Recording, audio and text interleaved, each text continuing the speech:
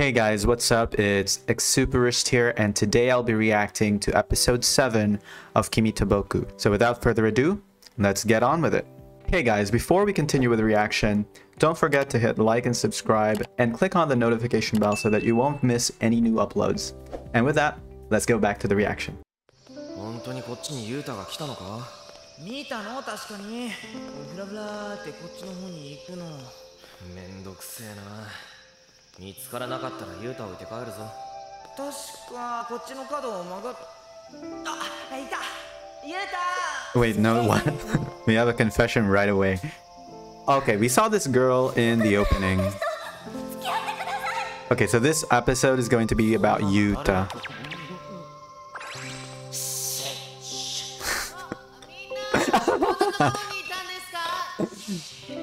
Oh.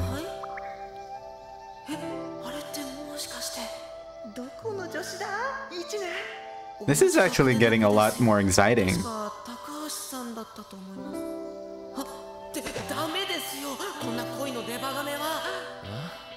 じゃあきちんと話を。大丈夫だって本人にバレなきゃ。そういう問題じゃなくて。あ、どうした？ユータがこっち来る。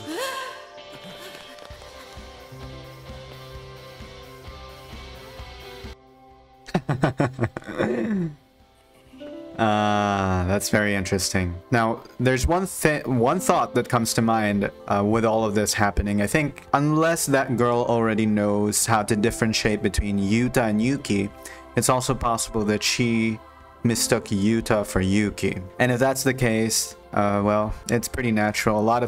In the previous episodes, we saw a lot of girls actually fawning over Yuki, so it makes a lot of sense if they were that girl was actually trying to confess to Yuki instead of Yuuta. But I love this. Now we're focusing on Yuuta, the only person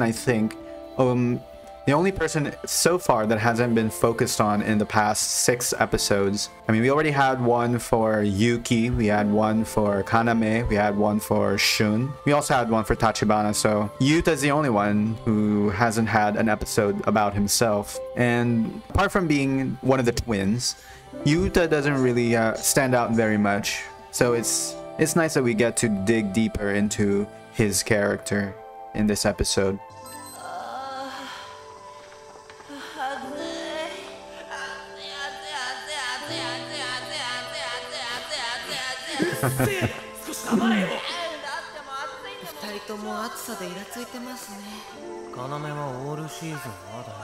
Right. そもそもさ、男だらけで女っ気がないのが暑さに拍車をかけているのかもね。Shouldn't it be the opposite way though? それだよ。もうみんな高2なんだから、彼女の1人や2人。They actually already do though. いや4人さっさと作りなさいよ。お好みでって。He already has a girl with him who likes him. もいるんだから、もしかしたらもう彼女がいたりするやつ。Oh wait, they're trying to bait Yuuta. 風が来ないよ。ちゃんと仰いでくだ。Oh, they're trying to bait him. But he already knows that they know. So let's see the mind games going on. だから告白じゃなかったんですよ。演劇か何かの練習で。ユキには何も話してねえのか。話してないよ。What? They're communicating telepathically? 話をしてんじゃねえ。あ、そうそう。Okay. 実は昨日さ。昨日？告5時点誰か俺のロッカーから持っていかなかった？5時点誰か勝手に持っていったの。バカ！お前はバカか！同じジュースでも缶とコップだと味が違う気がする。氷のせいか、ストローのせいか。Okay. それとも単なる気のせいか。It's possible that's just his Okay, but wait. でも一番の原因は Cup versus carton. I would say the carton would have. Well, it depends. It depends. 本当に言わないつもりかな。もしかして告白された時に断ったからかな。あるなそれは。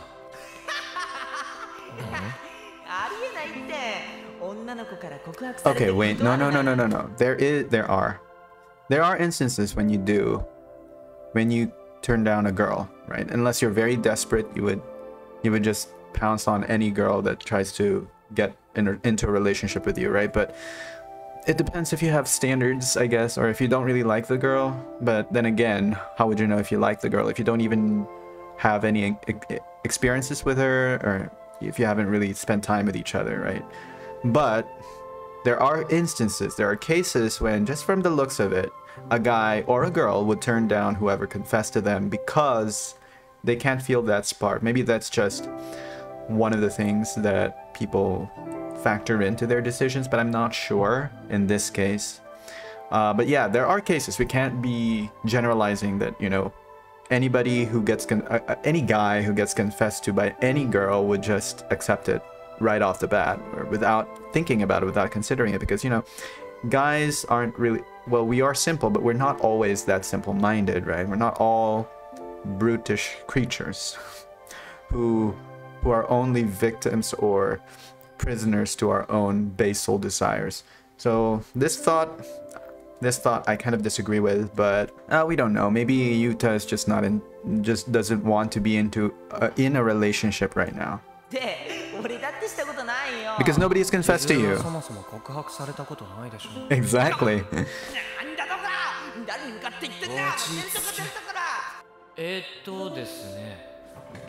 実は今日は一緒に帰れないっていうか。 Okay, no, they're just piling on the I guess misunderstandings at this point. I don't think he actually accepted the confession. But then again, he's just being a bit mysterious and vague and ambiguous.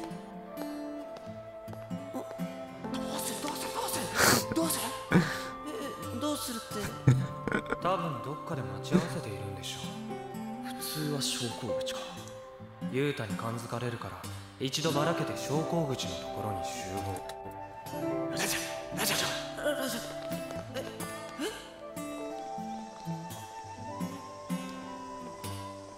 Wait, did he actually accept? We don't know. We don't have too much information yet. ごめん、結構待った。 I don't think he's actually keeping it a secret, though. They're just not asking him directly. And, okay. いなくなった。あ、しまった。どっち行った？どうするんだよ。見失ったぞ。多分階段を降りていったと思います。シュンも気になるんだね。 Okay, the fact that he's hiding it or isn't telling them, I think it's pretty reasonable.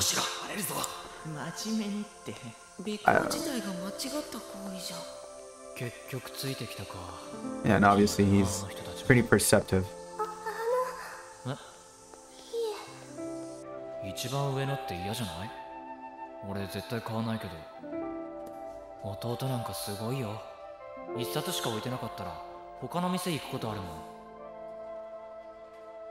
I do get that, though. だからなんだって話ですが。どうします？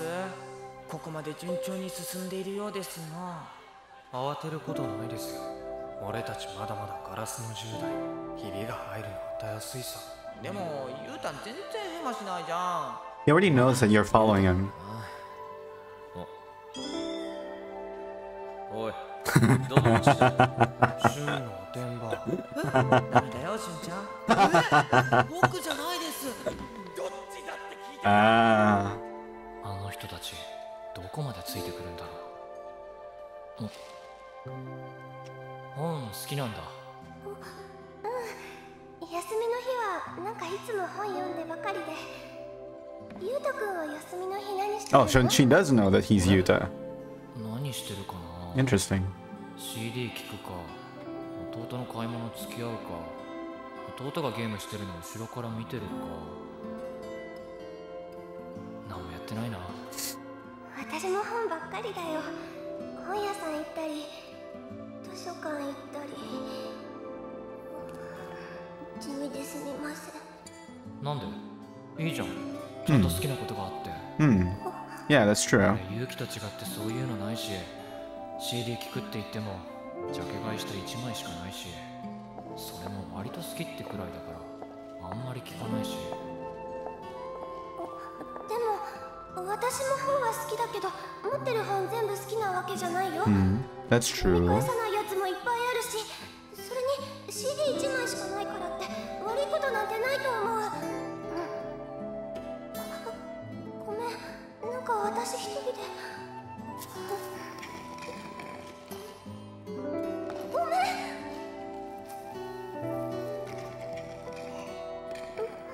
Okay, this is definitely a date, but I don't know if they're actually going out. その CD 貸し。 And okay, the fact that he's not telling the other guys is pretty reasonable because, I mean, he's not really that open of a guy, right? しんちゃんもゆうたに送るメール準備して。I mean, やめましょう。 there are some things that you ユー keep タいつ from も other マナーモ people. ードにしてるから。もうちょっと普通に祝福してあげましょう。Yeah, that's a really good suggestion. そりゃ寂しいかもしれないです It けど。 is true, 友 but 達が両思いになれたんですから。両思い？ゆうたあの子のこと好きだったの？え？そんな話聞いたことねえな。でもじゃなきゃ告白 OK なんかしないんじゃ。いやいやあるでしょう。好きじゃなくても OK なパターンも。その手は一体。まあ確かにそういうのもあるらしいけど、ユータはどうだろうな。やはりそれを知るためには盗聴しかないか。 no, it's not. 糸電話を投げ込んで。それは他のお客様のご迷惑になりますの The で。 best way is to ask him directly. ほんとご迷惑だから。いつからそこに。君たちこそいつまでここに。もしかしてずっと。バレバレです。彼女さんは高橋さん帰って。そこはお前送ってけよ。付き合ってるんだろ。 Are they? Are they really? ゆうたあの子のこと好きじゃないんじゃ。なのに OK したから俺らに言いづらかった。 Okay, now they're jumping into conclusions. 千鶴くんそんなこと言っちゃダメですよ。 Just ask him directly what their relationship actually is and why they're here, what they're doing. もったいない。バク。千鶴くんダメですよ。拾ったの食べ He's really good at deflecting. And of course, the twin brother would know a little bit more about that. What his older brother's actually thinking. そしてドキドキしました。 Oh, 大丈夫？ that was a bit risky. 大丈夫です。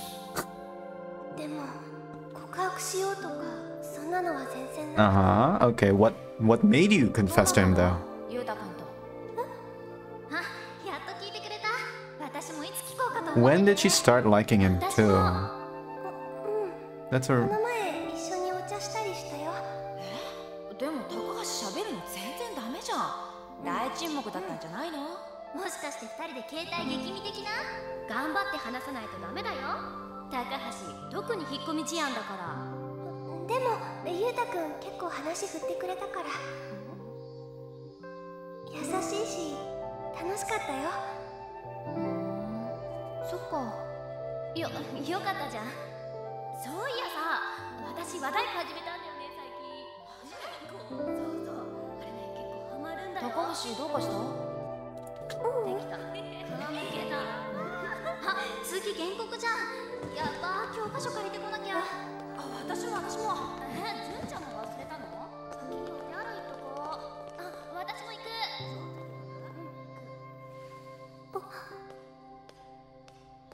はい、CD。 oh. 貸すって言ってたやつ。ありがとう。 Oh, they're coming back.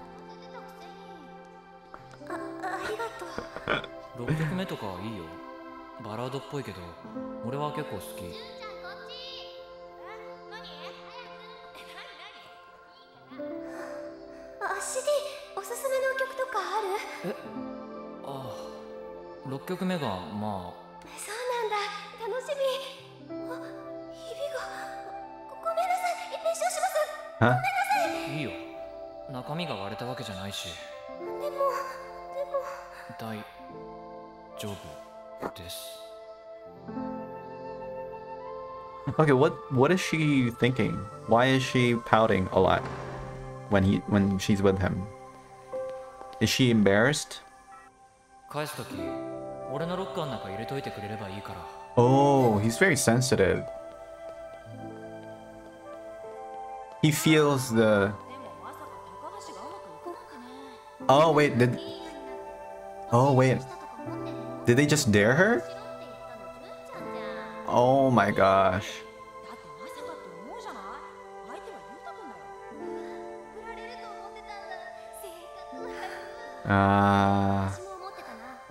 So that's why. That's the very odd feeling that I had about that a while ago. もうちょっとしてから帰ろうか。その時気づきました。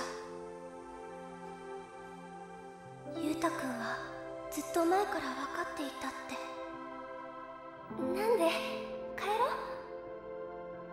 高橋早く。みんなについていくのがやっとで。告白しちゃいなってば。絶対うまくいくって高橋可愛いもん。 Wait, what? Wait, wait, I'm a bit confused. Are they tricking her? Are they just teasing her? What are they doing? What the heck? Are they bullying her? かっこ悪い私。全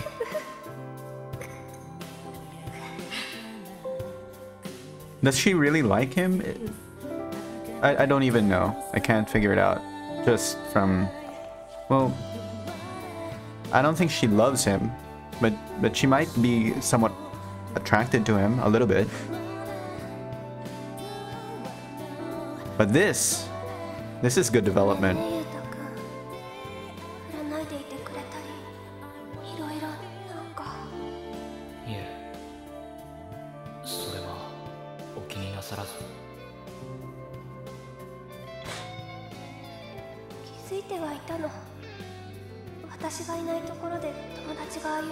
Then they're not your friends if that's what's happening behind the scenes.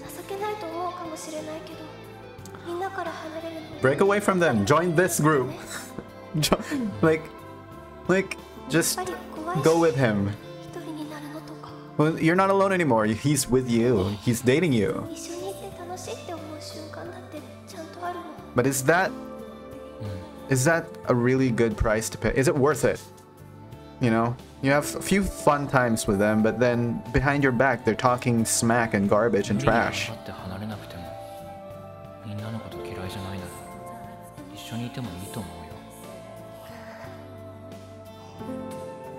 CD さ、じゃなくて、あの CD、俺、前より好きになってると思う。なんか、好きになれた。まだ大好きまでは言ってないけど、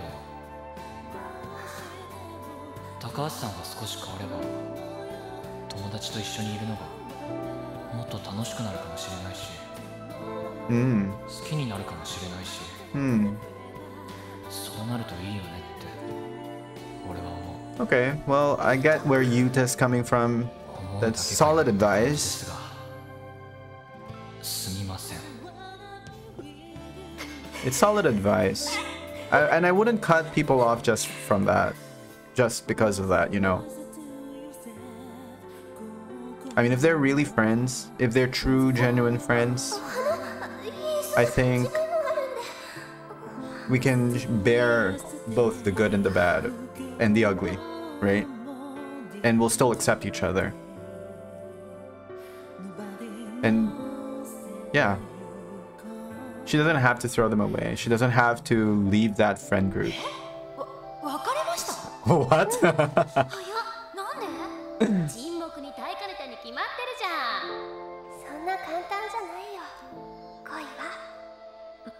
何よそれ。高橋生意気。夏が。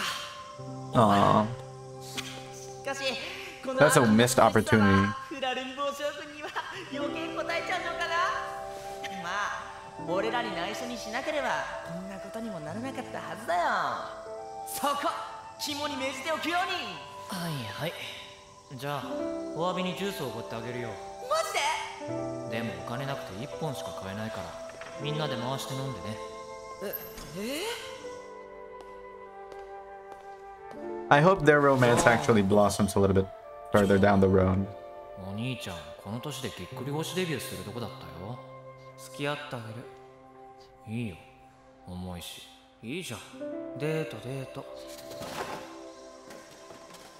同じジュースでも缶とコップだと味が違う気がする。氷のせいか、ストローのせいか、単なる気のせいか。